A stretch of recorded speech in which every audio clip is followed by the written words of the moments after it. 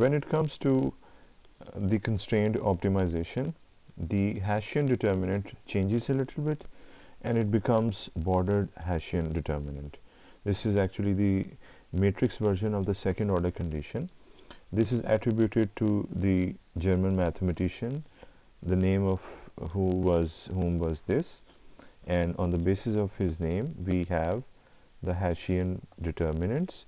In this case we have a bordered Hessian determinant because there is a border of the constraint in the elements of it. So this is the alternative of the algebraic version of the second order condition.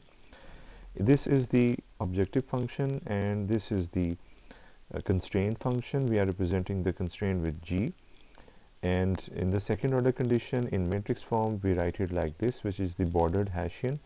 You can see a small border above H. This shows that this is not simple Hessian, this is bordered Hessian, and the border is visible here in the form of these elements because this was simple Hessian. However, this border of these elements is now introduced in it. We can understand these four terms easily. If you don't remember, you can refer back to the Hessian determinant video in which we have understood these. However, these can be understood simply by making sense of these symbols. That is, it is the derivative of the constraint with respect to y, and this would be the derivative of the constraint with respect to x. So in this way, gx and gy are these terms that we can understand very easily. We will also do a numerical of it, but before it we can try to put it in some sort of algebraic form.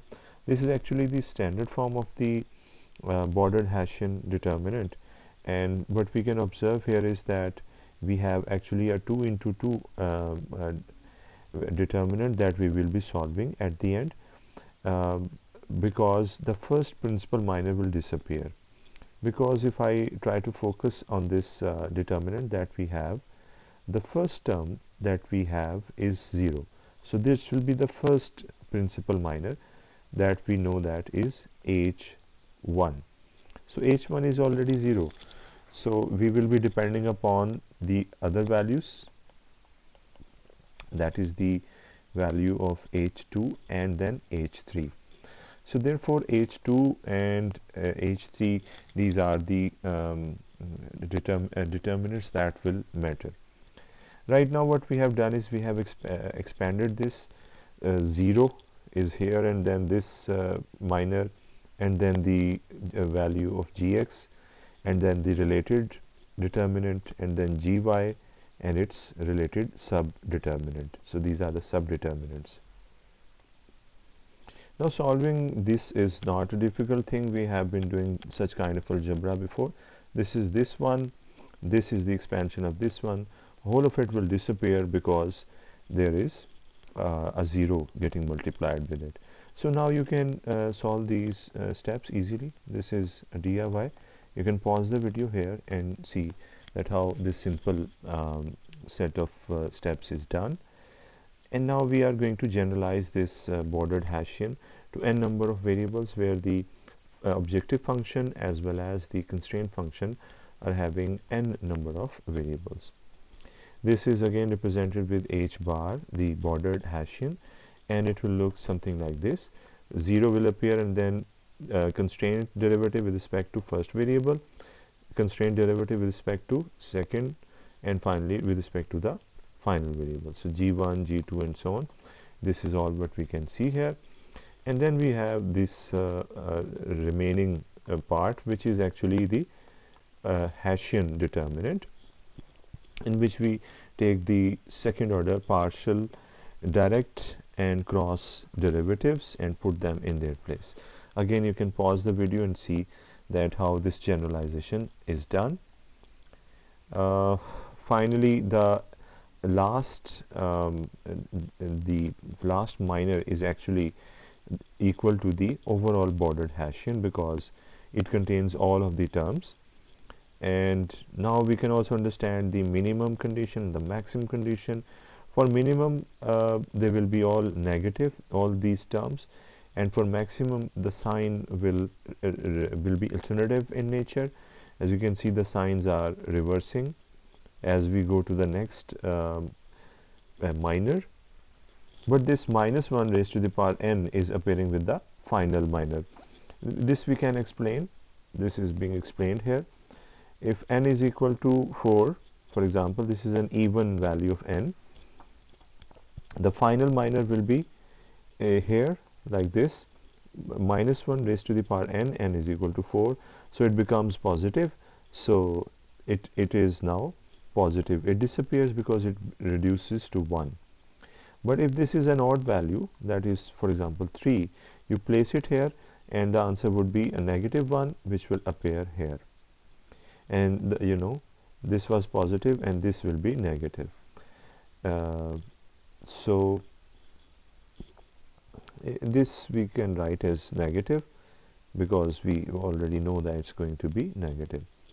So this -1 was a good thing to have because it basically retains the pattern that we are looking for, that this should be negative and this should be positive. The even and odd power is basically the phenomenon behind it. And in case of even, positive sign will appear. In case of odd, negative sign will be there.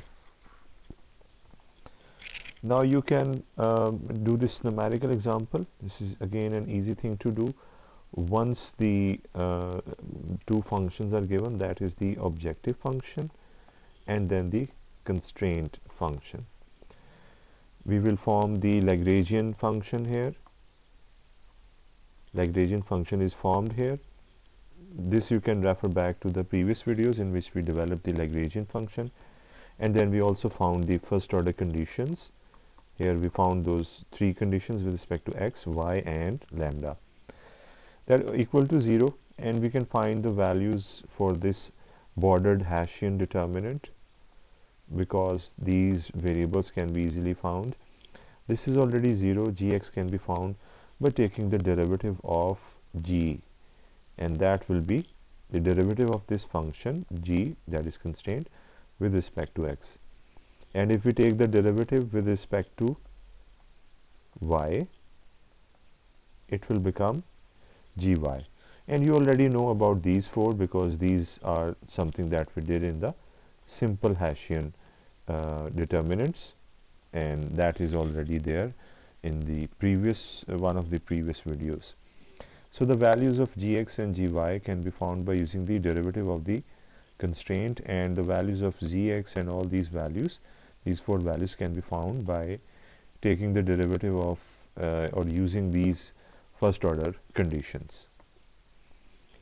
Now we, after finding these values, this is a small DIY for you, so you have to do this and see if we get the correct answers. These are the correct answers in my opinion. We have substituted all these values and they are equal to -14, the derivative of it, which is a negative value. Now I can make those minors. This is the overall determinant. The bordered Hessian determinant here is the second minor, which is equal to this because the first one is always equal to 0. The answer of it is negative, and the last minor, the third minor, is equal to the bordered Hessian naturally because it contains all of the elements of the bordered Hessian determinant, and it is equal to -14.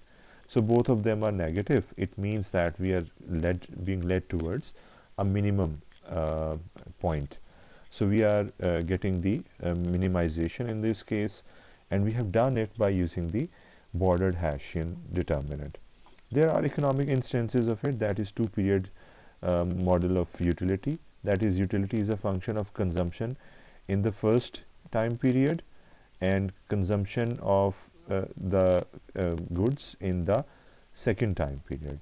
So in this case we can do the optimization because there are 2 independent variables, and in the optimization the second order condition can be solved by using the bordered Hessian determinant. The budget constraint should be given, and this is how we can use this tool of bordered Hessian determinant to our advantage in our economic analysis, where some constraint optimization is being conducted.